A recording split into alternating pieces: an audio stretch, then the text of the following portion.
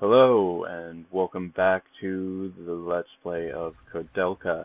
In this episode, we're going to be doing something a little bit different from the last few, and this is actually more of a let's read. I'm going to be reading the guard's diary in full, and I'm going to be trying to do it in character, even though I'm going to stumble, and I'm not the best voice actor, not right now anyway. And any read file I get, I'm going to probably try to have some voice actors do. And yeah, this will be the new thing. We're going to get in character now. So, going to read the guard's diary. 1st June, 1716.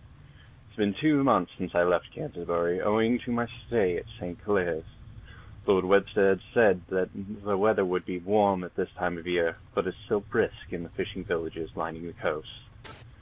After the days of being knocked about in the carriage, I have finally arrived at Nemerton Prison, an evil-looking place, leering down on a barren plain from atop a cliff battered by the chill sea breezes. Lord Webster told me to keep the strictest confidence.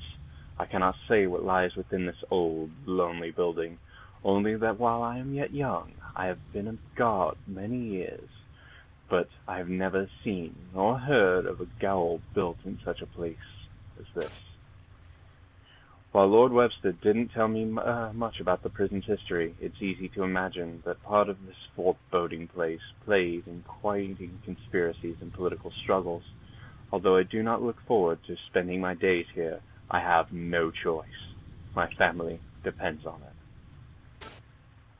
2nd June, 1716. Nemerton Prison. Hell on earth. While conditions here are no worse than Newgate, they are no better. I had imagined it would be so, but imagining a thing and actually experiencing it are very different. I shudder to think of the countless souls imprisoned here over the centuries. There are people from all walks of life here, from members of the Pale, removed from contention for an inheritance, to simple barbers locked away to prevent them from repeating what they had innocently heard while performing their jobs. Locked away and tortured and killed. My research into the prison records showed that only a select few of those sent here were ever convicted of crime. This is no simple prison it claims to be. No, it is rather simply a dungeon, where those in power seal away those without it, who stood in their way. How ironic that this place, built as a house of God, should become a house for horrors forsaken by him. 3rd June, 1760. I have discovered something nearly impossible to believe, because I do not wish to. According to the prison records from 1632 to last year, over 8,200 people have met their maker within these walls. And these are only those of whom there are records. There are many more hapless souls that have died locked away here, with no one ever caring. 4th June, 1716. Today I was ordered by the warden to watch over the prisoners in the West Wing. Although this is my first assignment since arriving, I do not look forward to it. This is different from punishing some simple beggars. What sort of man could take pleasure in beating women and children? Received a letter from Mum in Southampton today. She complains that I wasn't able to attend my sister's wedding.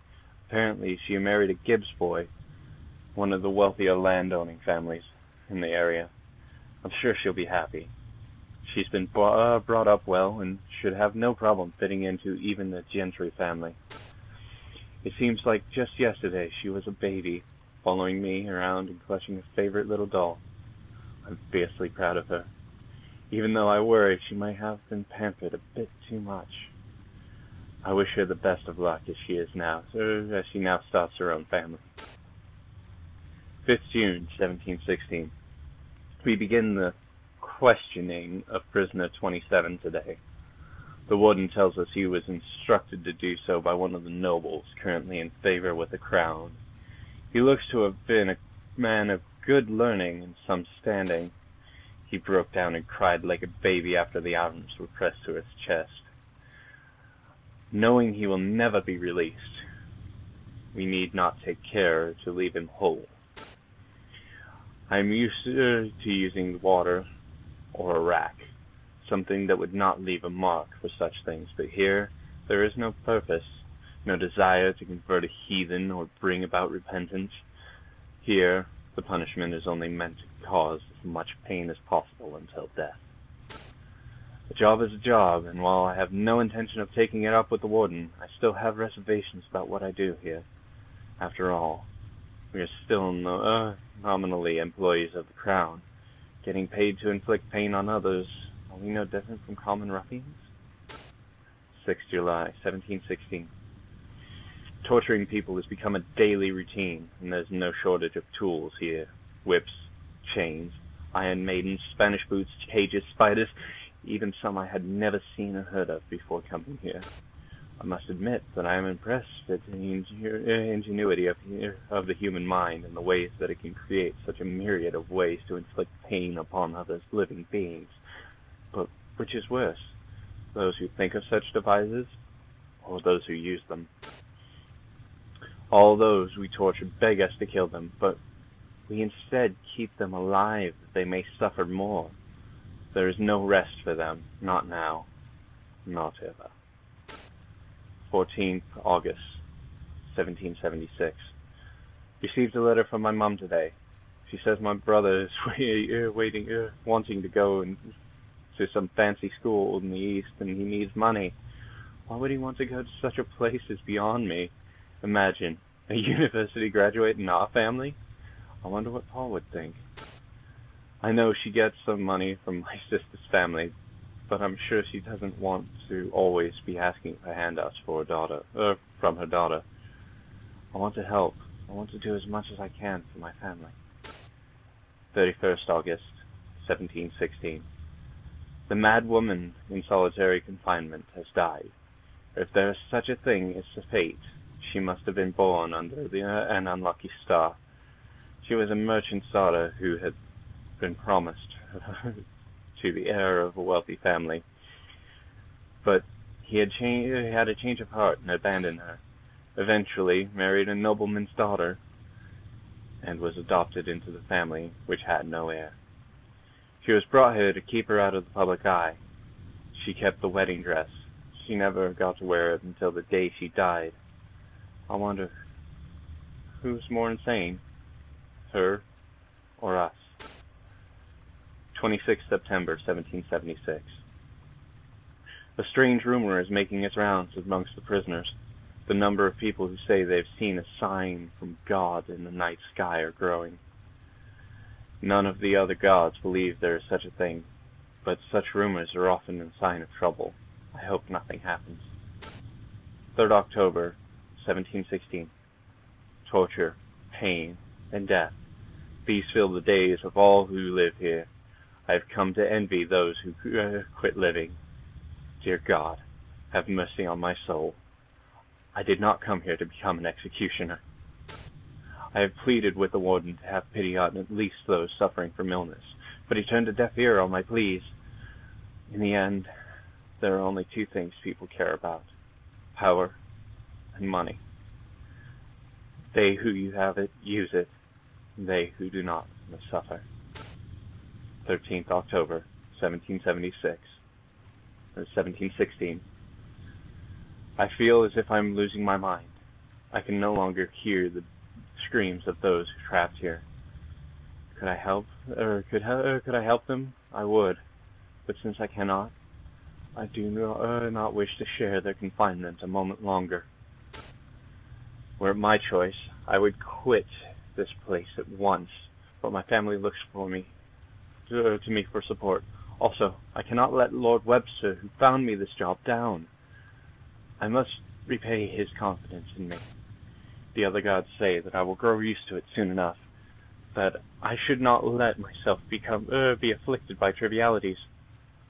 Trivialities? Can they not hear the screams? I understand now. They must be as mad as any of the prisoners. That, then, is my fate. I, too, shall end up mad, just like them. 29th October, 1716. Woe unto you that desire the day of the Lord! To what end is it for you? The day of the Lord of Darkness Lord is darkness, and not light, as if a man did flee from a lion, and a bear meet him, or went into the house and leaned his hand on the wall, and a serpent bit him. Shall not be the day of the Lord, or be darkness, or not light, or even very dark, and no brightness in it. Book of Amos, chapter 5. 1st November, 1716. I am writing this after having been awakened by gunshots in the middle of the night. There are screams of joy and anger throughout the building. We are being attacked by an armed band. Apparently, the sign of God the prisoners had been discussing is actually a signal from the people outside the prison plotting to aid them and their incarcerated friends. The freed prisoners are going mad, killing the guards and other staff. Their positions reversed. They flee for their lives, but are hunted down, beaten, killed, even buried alive. I find the strangest satisfaction in watching them. They who were so drunk on power and wealth, dying like insects in the heads of those who they thought, or at the hands of those they thought masters of. The mob is sure to make its way here in time. The time of my judgment is upon us. Do not grieve for me, dear sister. I will welcome them with open arms as a fellow sufferer and sinner. Even now I hear footsteps outside my door. They